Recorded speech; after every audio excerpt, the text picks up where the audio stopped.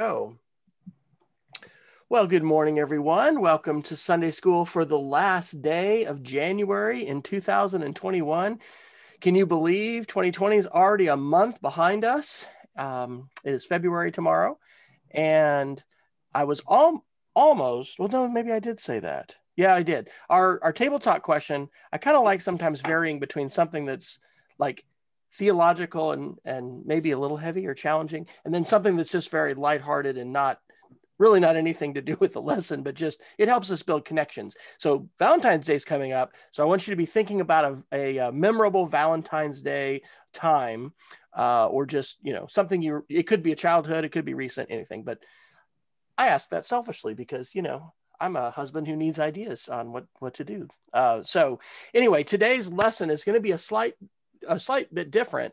This last week, I had a chance to share a chapel talk at our school on the topic of Jesus and science. And I guess his official title is our vicar, Father Humans. We're connected on Facebook, and he's aware of things that I've been doing. And we've talked a little bit about this class, and I visited with him, even I think as I was getting started with it.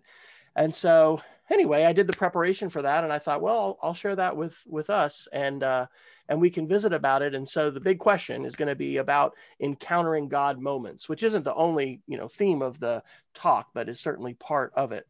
And we're going to read today from the Psalms. I didn't get the word 19 in there. We're going to read from Psalm 19 from the Message. So today I want to mix it up a little bit and just do joys and concerns first. That is really one of the most important parts of what we do. It's different, I know, since we're on virtual. Last time I talked so much, we barely left any time, and I was just reminded of how important it is. So we're going to start there, and then I'll open us up with prayer. I'll pause the recording. So then we'll read Psalm 19, and we're going to talk about the big question is going to be your God encounter moments, and then I'll share that chapel talk, and that's probably the plan. So I'm going to stop sharing my screen and pause the recording. Back to the slideshow. All right. Okay, so we've had some joys and concerns and said a prayer. So I actually put this picture up there. We have another slab leak. So we haven't had any hot water on our ground floor for the last week, and the guy who originally came, they didn't find it in the right spot, so they dug this big hole. It wasn't there. Now they've dug another hole. So anyway, our son has moved upstairs with us into his our middle daughter's room, and anyway, so he can pray for the plumbers that we're going to get that all resolved. All right, Bible verse. Let's open up to Psalm 19. I'm going to include in the little chapel talk that I want to share the first verse of Psalm 19, but I want to go ahead and read the whole thing, and I'm going to go ahead and read it from the Message. Today we're going to be talking a little bit about several things about God encounters, and I know that sometimes, well, Oklahoma is a fantastic place to see sunrises and sunsets and to see God's glory reflected in the sky, and Psalm 19 is definitely one of my favorite psalms that reflects on that. So this is what David wrote in Psalm 19 as interpreted by Eugene Peterson in The Message. God's glory is on tour in the skies, Godcraft on exhibit across the horizon. Madam Day holds classes every morning, Professor Knight lectures each evening. Their words aren't heard, their voices aren't recorded, but their silence fills the earth. Unspoken truth is spoken everywhere. God makes a huge dome for the sun, a superdome. The morning sun's a new husband, leaping from his honeymoon bed, the day-breaking sun an athlete racing to the tape. That's how God's word vaults across the skies, from sunrise to sunset, melting ice, scorching deserts, warming hearts to faith. The revelation of God is whole and pulls our lives together. The signposts of God are clear and point out the right road. The life maps of God are right, showing the way to joy. The directions of God are plain and easy on the eyes. God's reputation is 24-karat gold with a lifetime guarantee. The decisions of God are accurate, down to the nth degree. God's word is better than a diamond set between emeralds. You'll like it better than strawberries in spring, better than red, ripe strawberries. There's more. God's word warns us of danger and directs us to hidden treasure. Otherwise, how will we find our way or know when we play the fool? Clean the slate, God, so we can start the day fresh. Keep me from stupid sins, from thinking I can take over your work. Then I can start this day sun-washed, scrubbed clean of the grime of sin. These are the words of my mouth. These are what I chew on and pray. Accept them when I place them on the morning altar. O God, my altar rock, God, priest of my altar. So, the big question today is going to be, when have you encountered God? And of course, we have opportunities every day to encounter God. And I'm a little better as an adult than I was as a young man. I'm setting aside time to have a morning prayer and listen to a meditation, read verses. But that is still something that I know I need to be challenged to do. And it would be very good for me to do that every single day. Some of you may be more successful in that, in starting every day with some scripture and with a reminder of God's promises. We have to spend time with people in order to have relationship with them. We have to spend time with God in order to know God. I mean, God knows us, whether we spend time with him or not. But for us to get to know God, we have to spend time with him. And sometimes we have these moments that, for different reasons, tend to be more memorable or sort of a peak moment in terms of encountering God. So that's kind of what I want you to think about a little bit, that I'll give you a chance to talk. We'll talk together. We may just stay together as a big group at the end of today's lesson. In terms of church announcements, this is a little bit, well, anyway, I won't add a commentary, but I'll just say today, for those who are attending church, they're starting a new multi-generational engage opportunity at the filling station there in the Great Hall at 10 a.m. And I guess we skipped January, so the monthly newsletter is back on schedule, and it's actually the February issue is out. And so the women's Bible ministry is featured. And I think the men's ministry, because I was part of a couple of conversations, I think they're going to have an article maybe in March about our Friday morning men's group. But anyway, that continues to be a great way to keep not only track of what's happening in the life of the church, but sometimes get a little more of a deep dive into a particular ministry or some particular stories. And Blair Merkel is doing a great job with that. Our Wednesday nights continue, and those are our meals. And let's see, pulled pork chicken on a bun, if you would want to have that, is going to be the meal this week. And then also, if you are aware of anyone who has preschool age children, this is really great. The families of church members at FPC have priority enrollment for our preschool. And I know that is a pretty big deal because those waiting lists can get long. So that's coming up on February 7th and 8th. So if you happen to know anyone fitting in that category, you can contact Mary Singleton at the church. So what I would like to do now is I'm going to pause the recording again and just invite us to share about a meaningful or memorable Valentine's Day memory. I put a little logo of this Storyworth up here because I guess it was last year, we gave Storyworth to my dad, which he has absolutely loved. Both my parents are now 80, and it is a website that will send the person who you've given this to a question, and I think he does it weekly, but he writes these answers, and they are actually emailed to the different members of our family, and you can click and see the ones he's done before. And then at the end of this year, we can actually print and have a little book. And so there's a lot of little questions about a lot of things. This reminded me a little bit of a Storyworth kind of question. And the different people who are who are following him have a chance to suggest their own questions, or change a question, and he can write his own questions. It's just really, really awesome. Anyway, this kind of reminded me of it a little bit today. So I'm going to pause our recording. Okay. All right, here we go. And again, switch over. All right. Thank you all for sharing some Valentine's memories. What I am going to share here is just basically the chapel talk that I gave this week. And we have required chapel at Cassidy School. It is an Episcopal day school. It's interesting because, I grew up Presbyterian.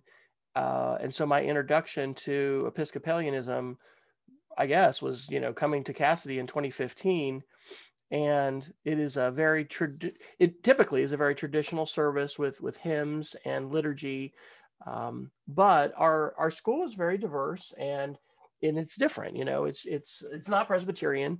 But I do really enjoy the chances, especially when different faculty or staff, and it doesn't happen that often, will share a chapel talk.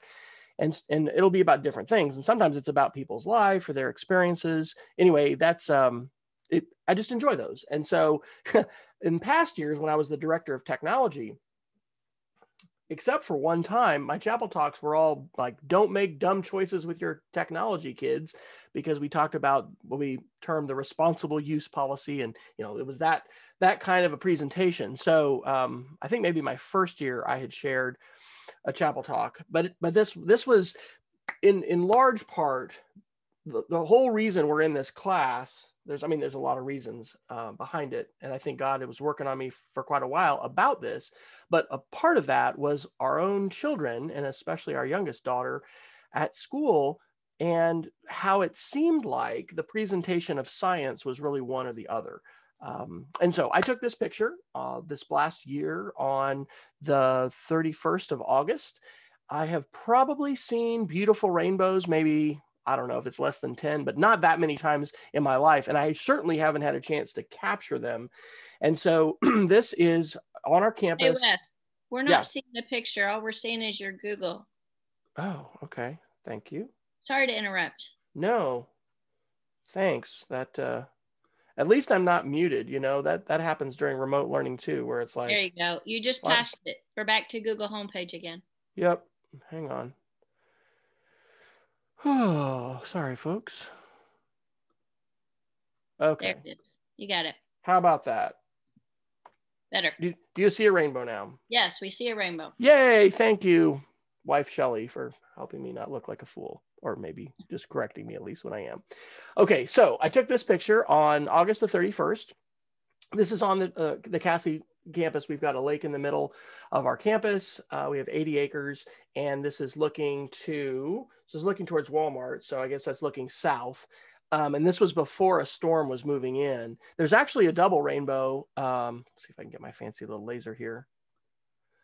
So this was the double, and I think you could even at times see the triple. This was before school, and it was one of those just kind of magical moments where I was just at the right place at the right time, and as it kind of moved, it just transformed, and it was just beautiful. So there's our chapel, there's a rainbow, and so a powerful symbol of God's promises, and also, for me, understanding a little bit more of the science of the world really deepens my awe and appreciation for God. So thinking about the sun millions of miles away, having nuclear explosions that create light, and that light, intersecting at just the right angle to these water droplets, which are falling through the sky, refracting into the colors of the rainbow. And then this rainbow moving across Oklahoma City and, just moving right over our chapel.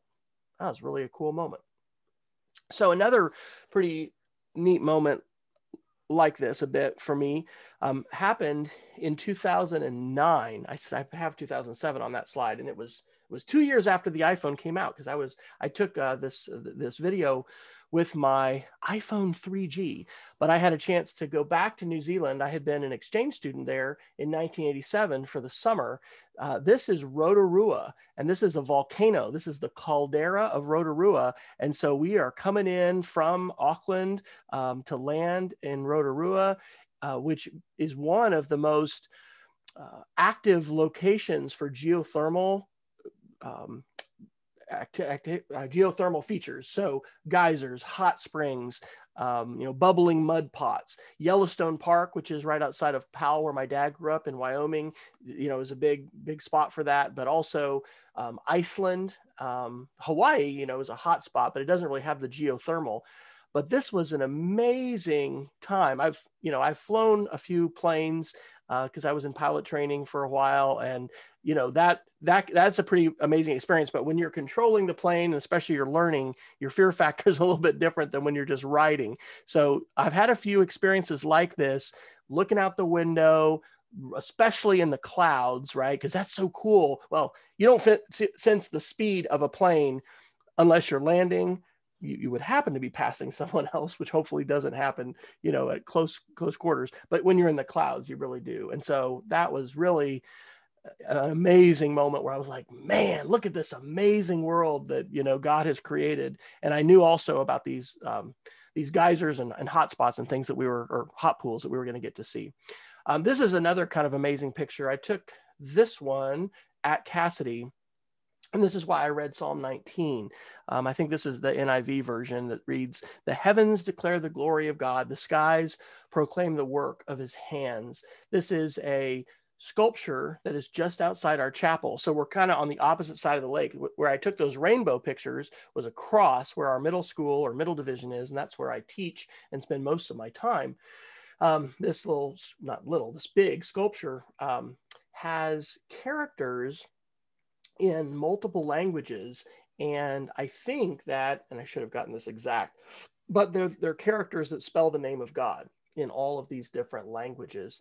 But anyway, we just, have spectacular sunrises and sunsets from time to time. And it's really a bonus because I don't always get up early and go outside. And so, sometimes for school. How tall is that sculpture, Wes? Say that again? How tall? It's taller than me. So it may be, 10 feet tall or something like that. Okay. Yeah, it's a pretty tall one. They brought it in on a huge crane. I think maybe the second year that I was there. It's actually one of the only things that has a camera on it at our campus that if you get too close to it, it emails somebody. We got a special surveillance trigger that's on it. But it is, it's one of the best things, I think. There's a lot of great things about living in Oklahoma, but we have fantastic sunrises and sunsets. And I'm reminded at times like that of how, of course, amazing God is and the beauty of this world, but also how good it is to be out in God's world and God's creation and to, be able to experience it. A lot of times, we're indoors, we're maybe we have a window, but it's not like you have the heavens, lit up like this. And those are good moments. So the presentation for the kids was really to tell a story about the journey of this class and some of my own journey in thinking about God and science. The picture on the left was in the fall of 1991 when I was at the Air Force Academy in Colorado Springs. That might have been right when I soloed actually in this T-41. It's a Cessna 172. And you have to do that before you go on to pilot training to fly jets. When I was in college, I, like some people, you can't generalize, but there's a number of folks that may have been in the church and then in college, especially as you are exposed to and you take a lot of science, even though I majored in political science and geography, I took like one of every engineering and I had, I took calculus, I took biology, I took chemistry. And I took like 10 engineering classes, which I did pass them all, which was really good. But there is a very secular presentation of the creation of the world and the understanding of the world in most science classes. And so it wasn't until later, and that picture on the right is actually Rachel's birthday when she turned 16 in 2019. It wasn't until later in life that I think I really started to understand how both a scientific mindset and an understanding of science can be complementary rather than being, completely separate. And so in this presentation, and I just realized that I don't have a watch, so I'm going to have to, I got 15 minutes. Okay. Shelley, maybe you could bring me, if you don't mind, like an iPad or something, because I didn't bring my watch and I have nothing else to, oh, wait a minute. I have one. I'm good. Sorry. I want to share 3 pitfalls, 3 books, and 3 lessons in terms of trying to kind of organize these thoughts. And before sharing those, I mentioned this picture. Does anybody have memories of Apollo 8 in 1968? That was when the astronauts were orbiting and they read from Genesis. Anybody remember that? I see Jerry's hand. This picture is called Earthrise, and it just happened. I think it might have been Jim Lovell who was the commander. Of course, they didn't land in 1968. They were orbiting, but just happened to point his camera out the window as they were coming around the moon, and there was the Earth, this blue marble, rising up in the blackness of space. This particular image has become a symbol of the environmental movement throughout the world over time. To me, and I have this actually on the lock screen of my iPhone, it's a reminder of both how small we are in the vast expanse of space, but how special we are. And it also just really blows my mind to think that the God who created this incredible planet with all of the life and with all of the complexity. I mean, think of human life, think of any life that is matter and dust that comes into life, that he would have a relationship with us and that he would have a way to be able to connect with us. I didn't share that part in my chapel talk, but anyway, there's a whole lot of thoughts that come to my mind with this kind of an image. So the first thing I wanted to share were what I called 3 pitfalls. And by pitfall, I mean a trap, something that you step in, something that you fall into, it's something you don't want to be in. And I have fallen in to varying degrees to these pitfalls. And the first pitfall I've already really referenced and mentioned, and that is that our culture seems to portray faith and science as separate choices. Either you are a scientist or you are a Christian. You can't do both. I changed my presentation a little bit, junior high or middle school versus our high schoolers. I didn't mention this for the middle schoolers, but Richard Dawkins is a very, very vocal atheist and outspoken advocate for this position, that you can't have both. And he really lampoons and makes fun of Christians.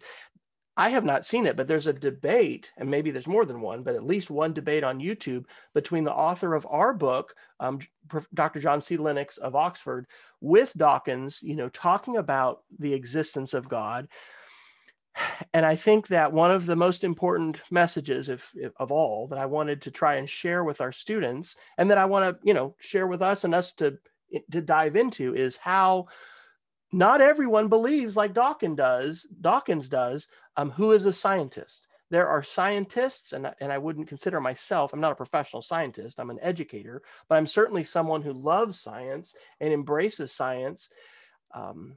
Not everybody follows what Dawkins portrays. And this idea, and this is fairly new in the history of humanity as well, because for centuries, since science really started in the time of the Enlightenment, or at least how we know science today, as far as empiricism and experimental procedures and scientific method, all of that, many scientists throughout history have been people of faith, believers in God, and some also believers in Jesus as the resurrected Son of God. So I would say these are not mutually exclusive, and that'd be like the number one reason for this class. And I think it's important at multiple levels, not just for kids. It's important for adults too. And so the message here is that you can choose to be both a follower of the resurrected Jesus Christ and a scientist, a believer in science. And it's interesting with the language that we choose. I could have chosen a language here that was a lot more of just a person of faith, but I think it's important to say a follower of the resurrected Jesus Christ, because Thomas Jefferson was a theist, meaning he believed in God, but he wasn't a believer in that Jesus Christ was the Son of God, that he performed miracles, and that he died on the cross and rose again. The Jefferson Bible took all the miracles out of the Bible and tried to leave the moral teaching, but take all of the supernatural out. And as followers of Jesus, if we read the scriptures, I believe it's unmistakable that Jesus Christ performed miracles when he was here on earth. And he both did supernatural things and then lived a supernatural life through resurrection. So pitfall number 2, this is something that comes from that first book that we studied last year, which was The Language of God. And the author of The Language of God, who I'm going to mention, I think I've got his picture. Oh, I got his picture coming up here in a minute. The God in the Gaps theology would say, as God gets bigger, as science gets bigger, God gets smaller. And sort of the conception of God here is the things we don't understand, the things that are mysterious are God. But then science is everything else. And this is a real pitfall because, science continues to march on, and we have more and more insight into how life works, biologically in the microscopic, but also, the heavens, the universe. This would be a God in the Gaps pitfall. And so my point would be that God in his domain certainly do not have to get smaller as science and technology advance. We talked about, Galileo and Darwin quite a bit last year, and a little bit about Einstein. Rosalind Franklin, if you're not familiar with her, was one of the foremost scientists that helped discover DNA code and the genetic sequence. And then these are two names that, especially with COVID, we may not have heard, but Emmanuel Charpentier, who is a French scientist, and then Jennifer Doudna, who is a US scientist. They were both awarded the Nobel Prize for their discovery of CRISPR, which is a gene editing technology that uses Cas9 to literally, with scissors, snip parts of the DNA code and then allow that code to be repaired. First time 2 women have ever shared a Nobel Prize. Not all of these people are Christians. Darwin grew up in a Christian family and moved away. Galileo, was excommunicated, had to recant. But, all as science has marched forward, there have been a lot of different ways that people have, theologically responded. And my message is that we certainly don't have to just respond by seeing that God gets smaller. My third pitfall is arrogance. I think it's really important to maintain humility. Sometimes we might portray science as having it all figured out. We talked last year about dark matter. Rick Roberts did a little bit as well. I know he's researched and knows a lot more, I think, about astronomy and these things maybe than any of us in our class do. But we think that over half of the known universe today is composed of dark matter, which is something we don't even know what it is. We're trying to detect it. The universe is continuing to expand, and the people that do math at a much higher level than I ever will, have said these calculations only work when there's more mass than we can see. Hebrews 4:16, the author wrote, "Let us therefore come boldly unto the throne of grace, that we may obtain mercy and find grace and help to help in time of need." I think we want to be coming to God with our curiosities and with our questions and our desire to understand. And we want to come boldly with those questions to him. But at the same time, I don't think we're called to have at all an arrogant spirit. We are never, in my opinion, going to be completely comprehending God or completely comprehending the universe. We understand it a lot more and with a lot greater depth than we have before. But those who believe they know it all, those who present particularly science or even religion, because even in the things that we do know and we understand, God is bigger, and the mysteries of God are greater, than our brains are ever going to fully comprehend.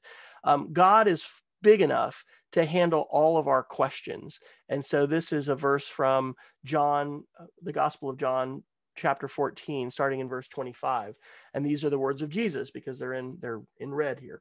"All I have spoken while still with you, but the advocate, the Holy Spirit, whom the Father will send in my name, will teach you all things and will remind you of everything I have said to you. Peace I leave with you, my peace I give you. I do not give to you as the world gives. Do not let your hearts be troubled, and do not be afraid." This gift of the Holy Spirit and this promise that as we bring our questions to God, we seek him in his word, we seek him through prayer, and we seek him through fellowship with other believers. What an incredible supernatural promise that is, that God is going to help us understand and will reveal these things to us. That is something that I think is very strong in our Reformed tradition, as you know, in the lineage of Martin Luther, and as you look at how denominations and the Christian traditions and faith traditions developed. I really think this is an important part of our understanding of God and his nature, and also how we are to learn and encounter God, you know, is inviting the Holy Spirit to speak to us. So 3 books. Book number 1, this is our first book we did last year by Francis Collins, The Language of God. Collins, as many of you will recall, was the leader of the Human Genome Project that successfully mapped the human genome. And he came to faith as an adult. He didn't grow up in a Christian family or a very religious family. And a lot of the influence on him was really the writing of C.S. Lewis.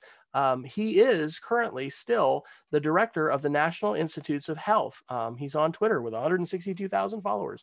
And he doesn't share many religious things right on his channel, but I really appreciate the articulation that he provided in that book for his faith and for the way that his awe for God, and he is not only a theist believing in God, he is a follower of Jesus Christ and a believer in the resurrected Jesus. I think it's just fantastic to have him as an example and a model, and to share him with not just young people, but with everyone, to say, look, we have scientists who are super, super smart, and they're not rejecting faith and rejecting belief. The second book I recommended was ours that we're doing this year, 2084 by John Lennox. And Professor Lennox, I found through that Harvard project, the Veritas Forum, that brings together academics, professors, medical professionals, all kinds of folks to share about the intersection of their faith with their profession. And then, you know, this was a quotation from a lesson earlier this year when we were talking about chapter 7. And it was a quotation of Max Tegmark. Tegmark is a major researcher on artificial intelligence. And a couple of the scenarios that Tegmark projects for artificial intelligence have the word God in their title. And so Lennox says we cannot avoid talking about God. When we talk about the future and AI and these things that are being designed, we really need to understand sort of our history and where we came from and our relationship to God, you know, because we have people that are creating products and platforms that have, quote, godlike, you know, capabilities in terms of surveillance and in terms of, you know, their ability to have insight into what we're doing and even manipulate us, pull our strings, things like that. So last book was really The Lion, the Witch, and the Wardrobe, but Mere Christianity. A lot of the kids have read The Lion, the Witch, and the Wardrobe. Not everyone necessarily realizes that C.S. Lewis was and remains a luminary of Christian apologetics. And that doesn't mean apologizing for Christianity. It means explaining, articulating, sharing with the people the truth of the gospel. And so Mere Christianity is a fantastic articulation of Christianity in really plain language. And interestingly, it influenced both John Lennox, the author of our book we're studying this year, and then also it was a big influence on Francis Collins, who wrote The Language of God. This is a little screenshot of the website for the Veritas Forum. We had one of our eco leaders come and preach to us a couple years ago. And I just asked him after the service, hey, thank you. Thinking about teaching this class, any suggestions? And he said, well, you have to check out the Veritas Forum from Harvard. What is that? And so as you are even interested in learning more about, you know, faith and Christianity and also contemporary issues, the intersection between contemporary issues and faith, it really is a fantastic website with videos and podcasts and also, you know, authors who speak, and we can read their books and gain, you know, additional insight. So finally, 3 lessons. The first one I shared was that Genesis matters. Shelley cautioned me about that picture and thought the kids would think that was really funny. But if it makes us think about Genesis, that's good. I used to think that Genesis was more of a story and it wasn't really maybe as important, but as we've particularly just done our study the last year and a half, Genesis is vital, understanding not only where we came from, but our relationship to God. These are things that we can't learn in the lab. The laboratory and empiricist, experiment can disprove something. It can, support a theory, and it can help us, deepen our understanding. But I don't believe that is where we're going to understand our relationship to God. And Genesis has a very important role to play in that. Our complex universe was not an accident. That's a picture of our middle daughter, Sarah, when she was born in 2000, just over 20 years ago, in Lubbock, Texas. Whether we're talking about the miracle of birth, or the background image here is the Hubble Deep Field, which we could do a whole lesson on, and maybe we should. This was taken in 1995 in a very small part of a constellation called Ursa Major, which we may know better as the Big Dipper, a really small part of the Big Dipper. And every light, and this was like over 300 images put together over time, every bit of light in this deep field image, which I'm not even showing the whole thing, was not a moon, not a planet, not a star, a galaxy. There's over 3,000 galaxies, and those are just visible ones in this really, really tiny, kind of like a, if you took a rifle scope and looked through it, up at the sky, like that kind of small part, 3,000 galaxies. Wow. We are part of an immense universe that was not an accident. And that, I think that is really good news, especially when it's understood in the context of Jesus. So really smart people, including scientists, and not just old white guys, that's super important, also believe Jesus Christ was the Son of God. Francis Collins, John Lennox, C.S. Lewis, but there's a great Christianity Today article that I found from February of 2020 called 12 Christian Women in Science You Should Know. And so archaeologists like Mary Schweitzer, I think biochemists like Georgia Dunstan, there's a lot of people. And so I think the portrayal in popular culture that, oh, Richard Dawkins, and you're just either an atheist or a scientist, that so misses reality. And this is a very important thing for us to share with students and also with everybody. So I'm going to go ahead and have to wrap up because I think I've just come a little off the top of the hour. But this was my closing little video that I shared. This is a 6-year-old video that was from the McGovern Institute in MIT. And it's a simulation that is showing how CRISPR works in terms of the DNA code. And, the vaccine, there's a conspiracy theory and a false, misinformation that it's being spread around today that, oh, if you get the vaccine, your DNA is going to be edited. Your genetics are going to be changed. And that's not true.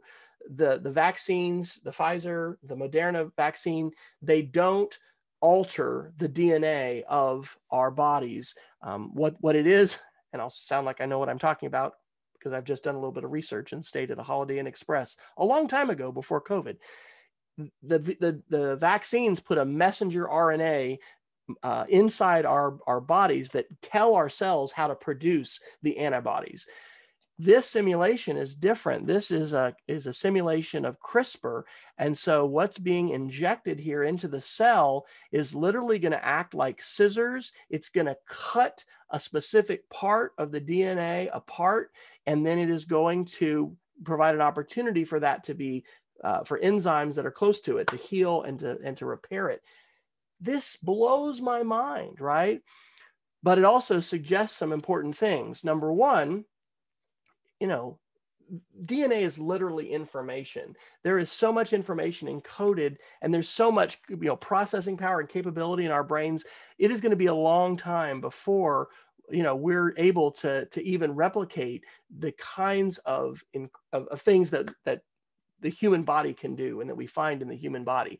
But how important is it that we have ethical and moral scientists and elected leaders and appointed officials and business leaders, everyone involved, thinking about the morality of this, the ethics of this, and how should this be used? Because this kind of technology has the promise of curing genetic diseases.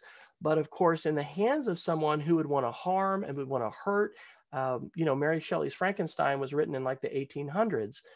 It's crazy to think about what could be done by someone who wanted to do harm and use technology in this way to do that. So I think, and this is kind of my last thought here, that we need to continue to pursue these questions together. And I appreciate you all being on this journey with me together in this class. It is something that I don't think we're going to run out of stuff to talk about. To me, it's really inspiring to be able to learn more about science. But I think what's also so important, and we try to do every week, is to open up God's word, to meditate on his scripture, and to consider what that scripture is saying to us, and finding ways in which there's very specific things that God wants us to do, and God wants us to bring our questions. He wants us to bring the reality of where we are in our life, to bring that to him and offer that up to him. And I've gone over 5 minutes. So we got to have some earlier talk time, and I did joys and concerns first so that we'd be able to get through those. So let me stop sharing here. And I want to close this with a prayer. Let me just do that. I'll close this with prayer. We'll be done. Dear Heavenly Father, thank you for this day. Thank you for the gifts of your Holy Spirit, the gifts of your creation. Thank you for the minds that you have given us that have questions, God, that are finite, but we're grateful for the ways in which you've given us each other, and you've given us your word and Jesus. And so, Lord, I just pray that you would walk with us this week. Thank you for this time we've had together. Thank you for our church. Help us to walk with you and to draw closer to your son, Jesus, and to be more like him today and in the week to come. And it is in his name that we pray. Amen.